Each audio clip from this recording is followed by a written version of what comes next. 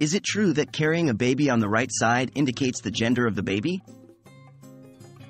Hello and welcome to our new video. Today we're going to explore an interesting topic, the idea that the side you carry your baby bump on can reveal the gender of the baby. This is a popular belief, but is there any scientific truth to it?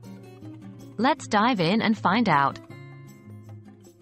What is the baby carrying side theory?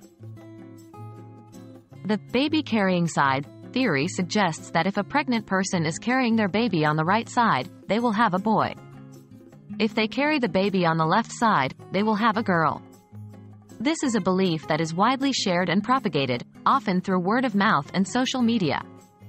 But the important question is there any scientific evidence supporting this claim? What does the science say? According to the science available as of my knowledge cutoff in September 2021, there is no scientific basis for this theory.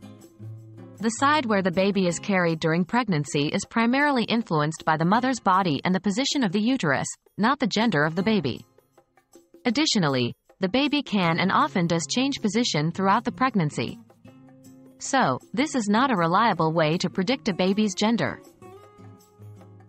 How can we determine the baby's gender?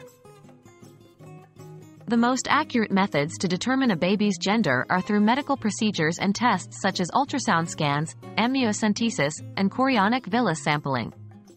These methods directly observe the baby or its genetic material, giving a reliable and accurate determination of the baby's gender. In conclusion, while the theory that the side you carry your baby on can predict its gender is a fun belief, there is no scientific support for it.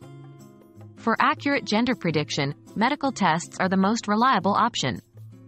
We hope you found this video enlightening and helpful. Remember, every pregnancy is unique and beautiful, regardless of old wives' tales or myths. Thank you for watching.